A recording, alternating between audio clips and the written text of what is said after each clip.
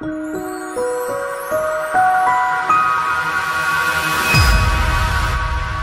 everyone, this is Dr. Blake Bloxham from Feller and Bloxham Medical, and I'm here today to do an update on our Verteporfin project. So a few things before we dive into this quick video, trying to make this one a little bit quicker today. First of all, if you're watching this video and you have no idea what I'm talking about, what Verteporfin is, there are some links down here in the description. I'm not really going to go over what the medication is, what we're trying to do with it here, so please check those out before you watch this video if you're interested in the subject. Number one. Number two, the update today is the 5-month update of these patients that underwent the Verteporfin treatment. For those of you following, you'll remember that my last update was at 3 months. The reason I didn't do a 4-month update is because it took a while to get the pictures back from the patients. It's always a tricky thing. Anyone will tell you that's around any sort of little tests like this, that many times patients are busy, obviously, and it's hard to get them to send pictures or to come see us. So we do appreciate it, but it can take a while sometimes. So it took a while to get the 4-month updates. And when I did, what I noticed was that they were very similar to the 3-month updates, with one exception in one of the patients, which I will get into here in a moment. The 5-month updates, though, I think were a little bit different. So that's why I'm sharing this today. The last thing I will say is that the patient should now be right about the 6-month mark. So I'm going to start to collect the 6-month data now, and hopefully I'll even get to see a few more of them in person, as they're due for just 6-month follow-ups on the transplant work they had done in general. So hopefully maybe a little bit more detailed updates. I know there's been some comments about the picture quality. You know, it's tough to take pictures of your own donor area, and a lot of times if you have someone else taking pictures for you, they don't necessarily know, exactly what you're looking to see and not see. So it can be a little bit tricky, but truly appreciate, the patients submitting these to me and staying consistent with the updates with the trial regardless. But 6 months, we will get those images and maybe even some video and some really detailed update. I'll probably do a longer video at 6 months. That'll kind of be a little bit, I don't even want to call it the halfway point, but I think it's a good time to sort of reflect on what we're noticing with this project thus far. So without further ado, let's jump into this quick Verteporfin update 5 months after the little trial, if you will, that we did here. So first thing I wanted to mention is, there's kind of two aspects to what we were hoping to see with Verteporfin. The one that was probably, I thought, would be the thing we would notice the most would be just reduction in scarring and scar tissue, smaller scars. So that's one thing we've been looking for. And I think I'm seeing that definitely in one patient.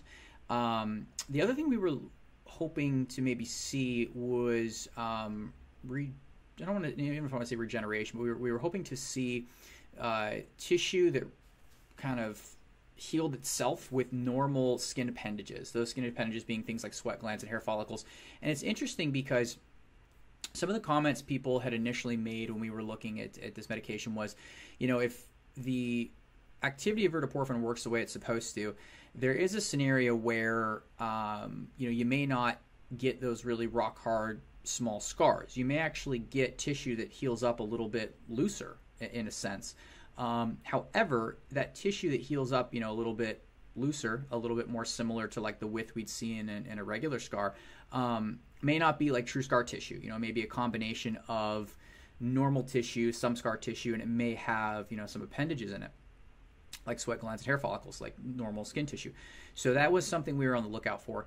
And again, I think I'm seeing a little bit of that as well. So two different things we could look at here is Verteporfin resulting in very small, harder to pick up scars, and then maybe the area of the defect of the wound healing up kind of similar to the size that we would expect in a normal scar, but maybe that tissue isn't true scar tissue. Maybe it's a little different. Maybe it's healing up like normal skin, and if it heals up like normal skin and hair grows through it, then it doesn't really matter. This was kind of what people brought up online. It doesn't really matter if it doesn't heal up as small, because it's going to have, it's not really scar tissue. It's more like tissue. It's partial scar, partial hair or sweat glands growing through it, partial normal skin. So we'll kind of look into these examples here and see if we see a little bit of both of that. So let's jump into the first patient. So this first patient is the gentleman who was a virgin patient. This was the first time he'd had any surgery. I treated portions of excisions with Verteporfin, without Verteporfin, and then I treated one portion with it. So let's see how he looks at 5 months.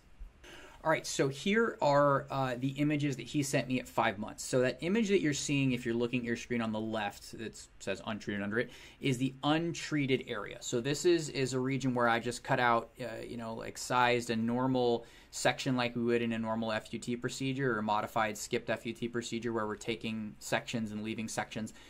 Closed it up, left it alone to heal like normal.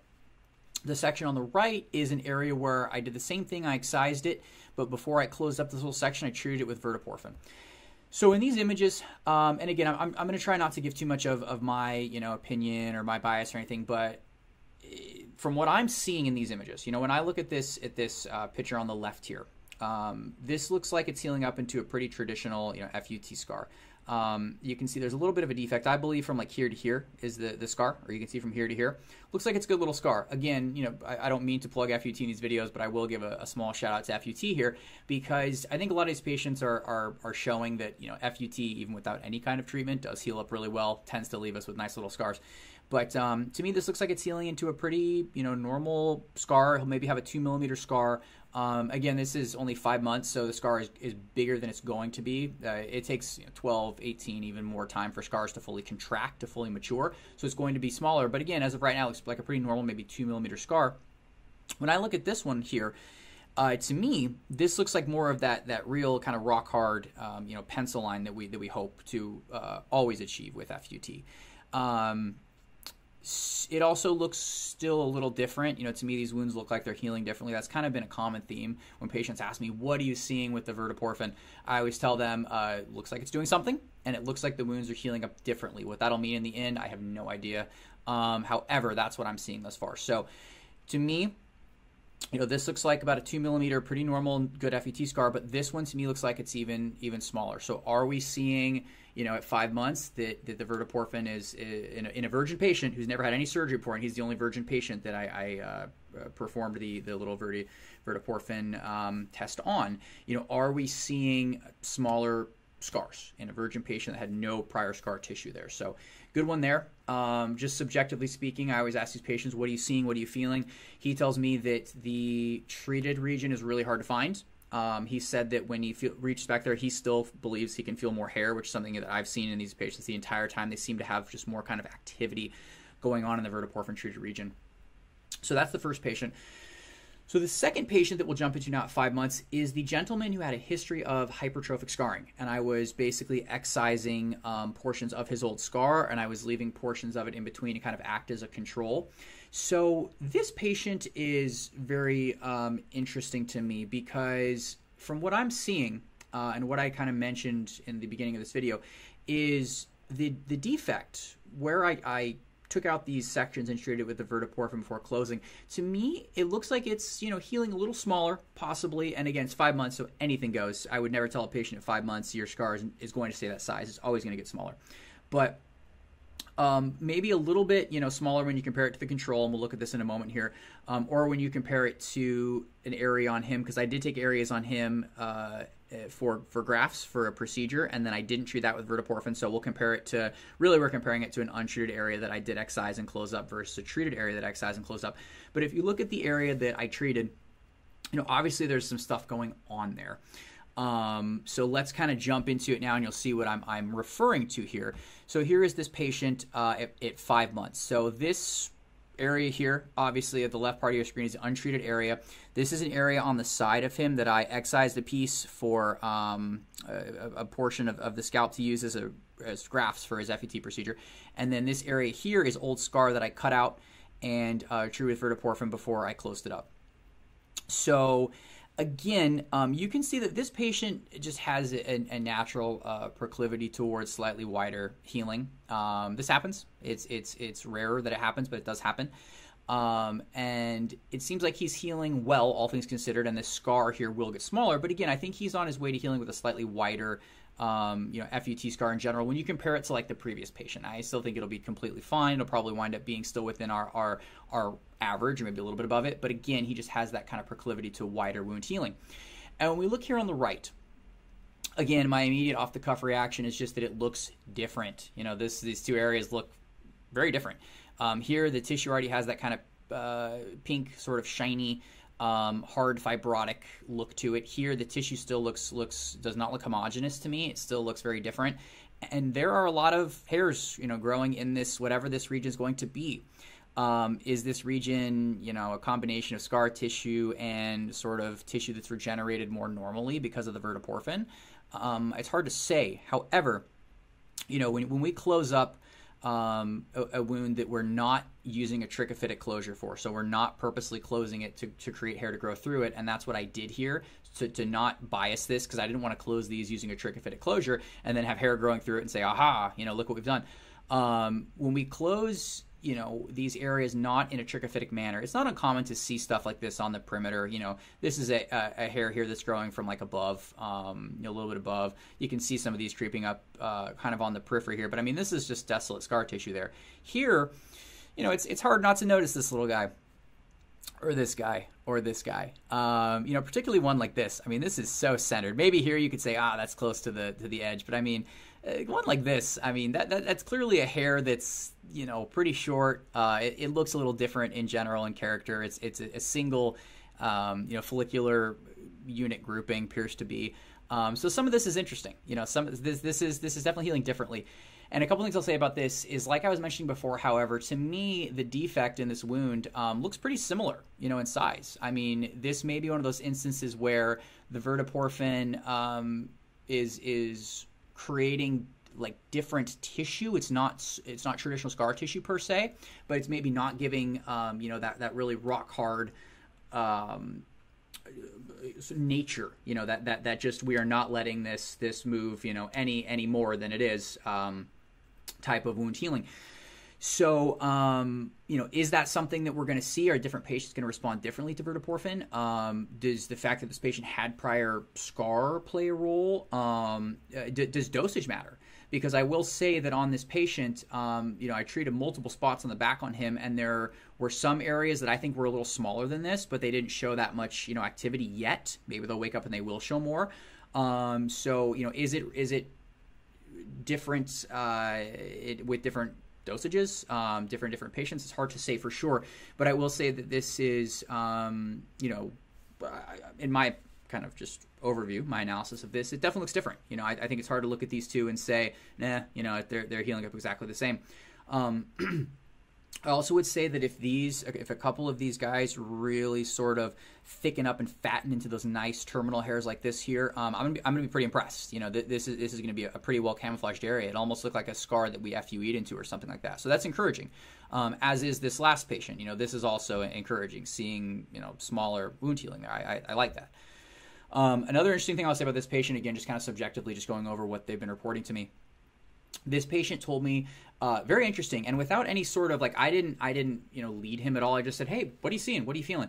He told me when he reaches into the donor area, the areas that we did not treat with verteporfin, to me, he said, feel like a scar. And he's had surgery before, so he knows what that feels like. He said it feels like a scar. He says when he reaches into the verteporfin regions, it just feels like skin. And it's hard to say what that means. That probably means something different to everybody, but I think that's really fascinating that he feels a difference, just physically palpating with his fingers. He can feel a difference between the verteporfin treated tissue and the non-verteporfin treated tissue. So, interesting. So the last patient we'll jump into here is the gentleman who had a history of a couple FUT procedures, actually had a pretty darn good scar, but just because he's a good sport, he was letting us cut out a few areas to sort of reclose with different concentrations, different amounts of verteporfin in the tissue, and also one area where we cut out and did not treat. We just cut it out and reclosed it, and we used a couple extra of those grafts to kind of throw in on him. But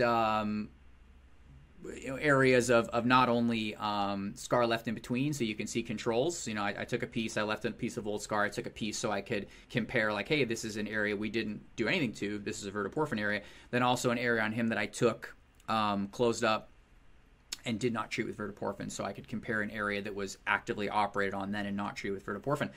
So before I jump into this gentleman, there was a comment I made in the beginning saying that I did notice something interesting in one patient at 4 months.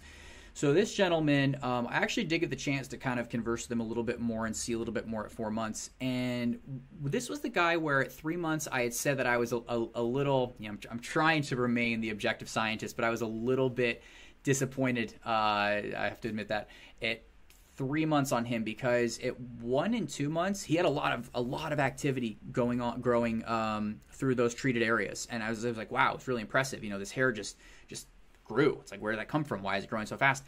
Then at 3 months, it shed. It was gone. I'm like, oh no, maybe this is something where it's just kind of the verteporfin sort of jump started a few hairs, in the beginning, and then it kind of petered out, and who knows.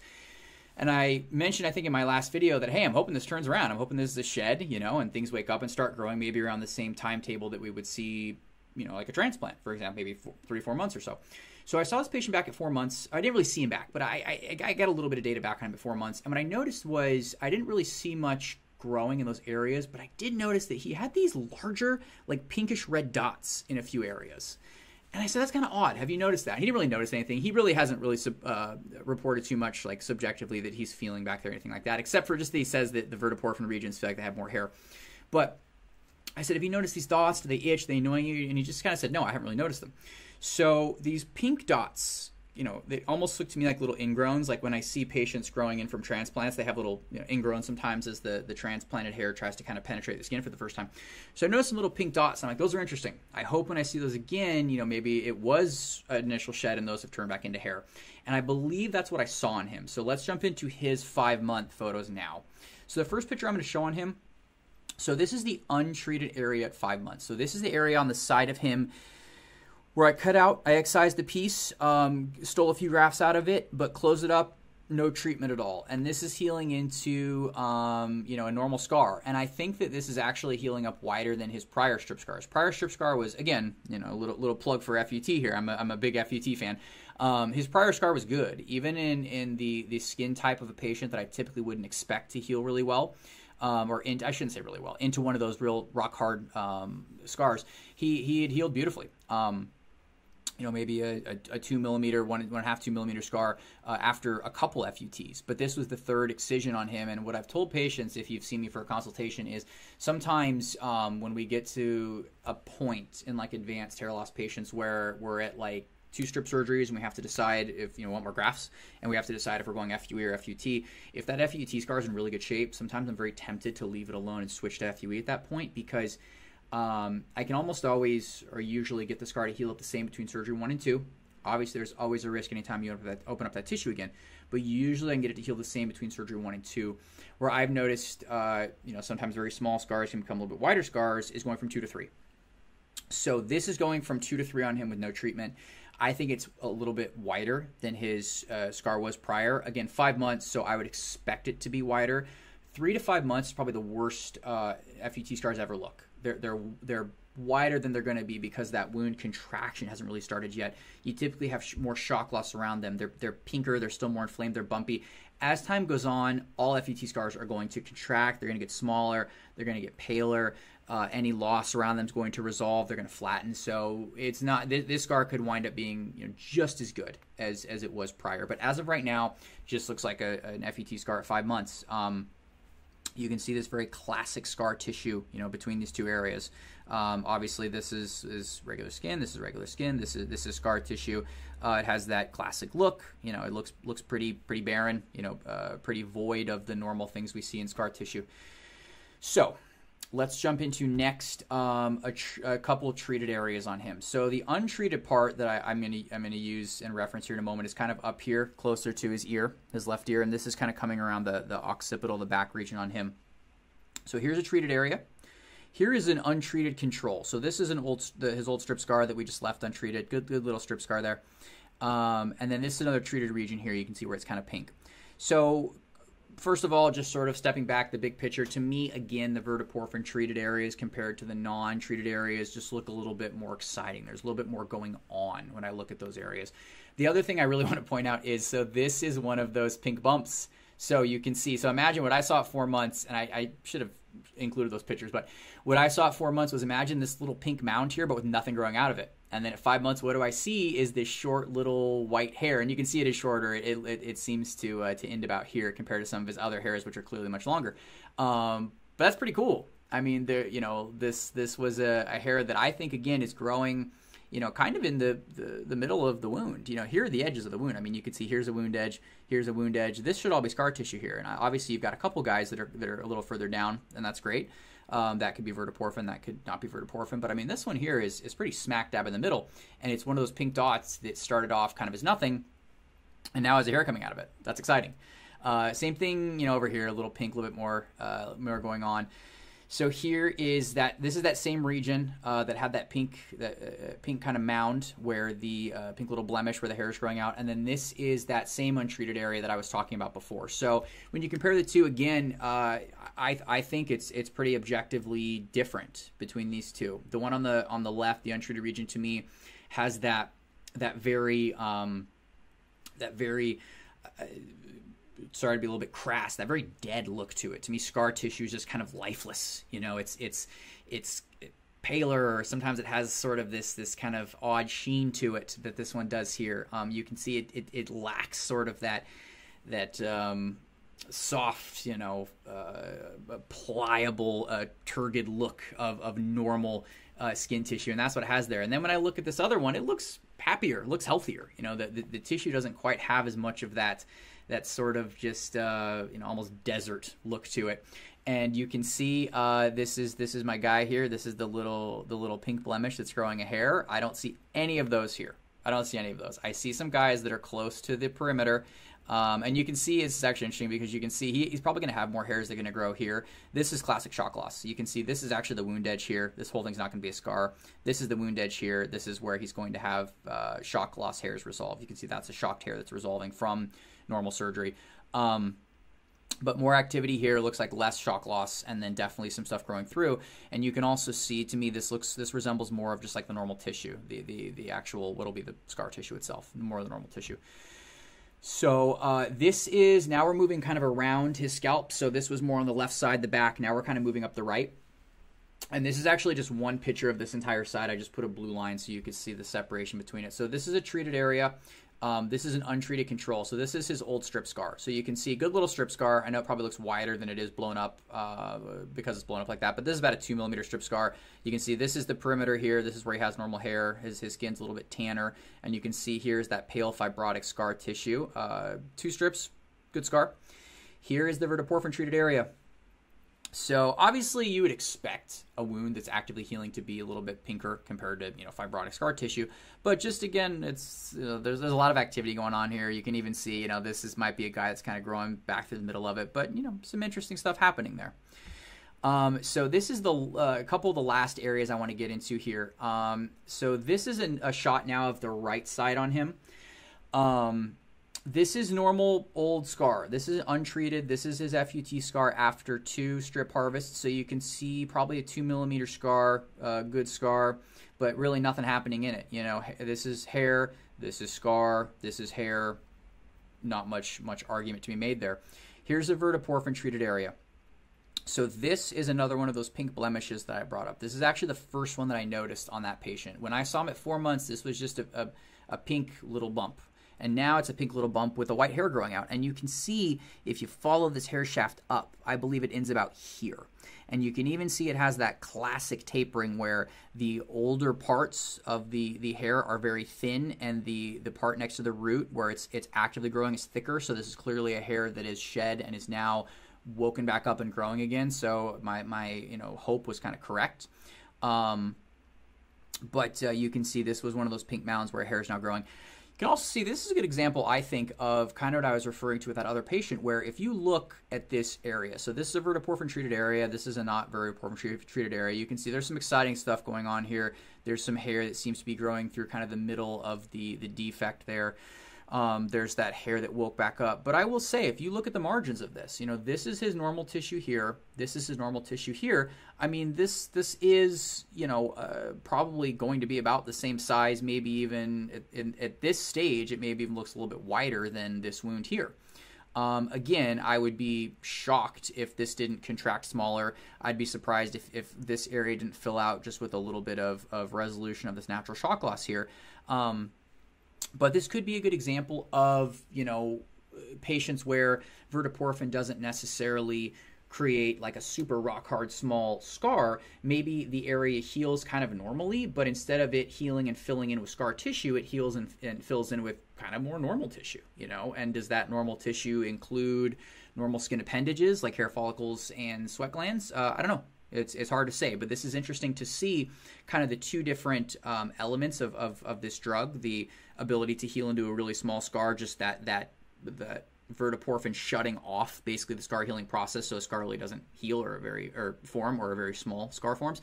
And then sort of the other aspect of it of, look, in some patients maybe does turning off that activity with the verteporfin result in a wound that's maybe a little bit more normal sized, but the tissue that fills in that wound, maybe it's a little different. So, you know, exciting stuff there.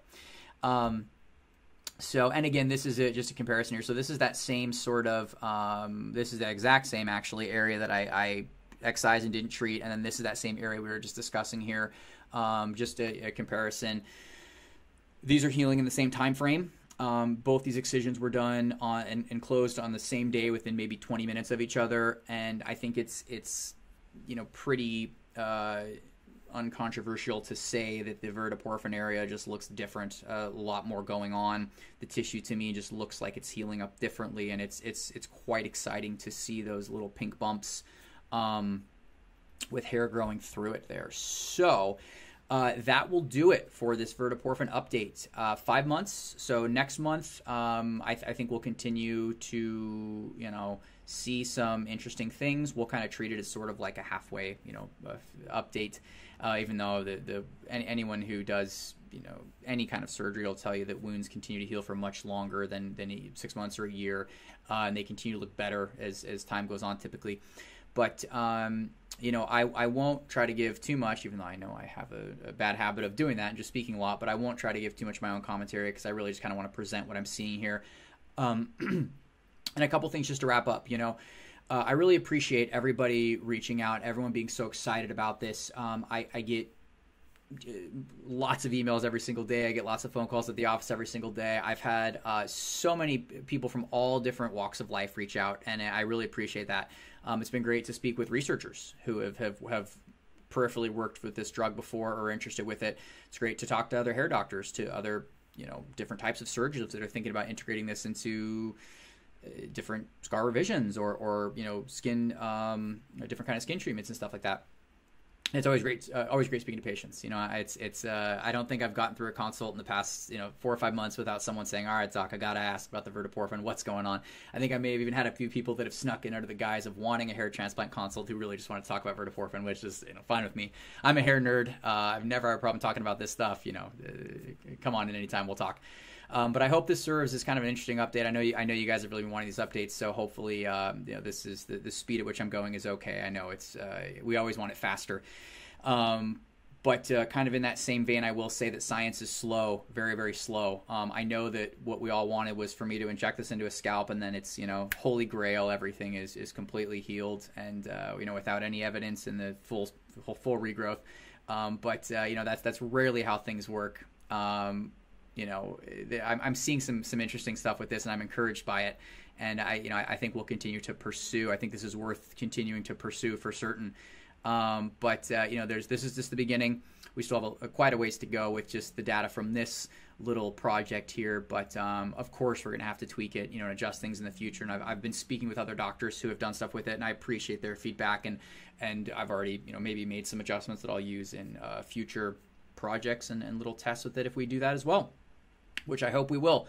So I hope you guys enjoyed this update. Thank you so much for always watching these videos, for subscribing to our channel. If you're interested in more updates on verteporfin, please subscribe. This is where I will be updating them. If you are interested in just seeing hair transplant videos, that's my actual primary specialty, aside from being a hair scientist, which I love that as well. But we are a pretty gosh darn good hair transplant clinic, and I have a lot of hair transplant videos on my channel, and I will continue to show more of those, so stay tuned for more of those as well. But again, thank you guys so much for watching. I am Dr. Blake Bloxham from Feller & Blox Medical, and we will see you in the next one.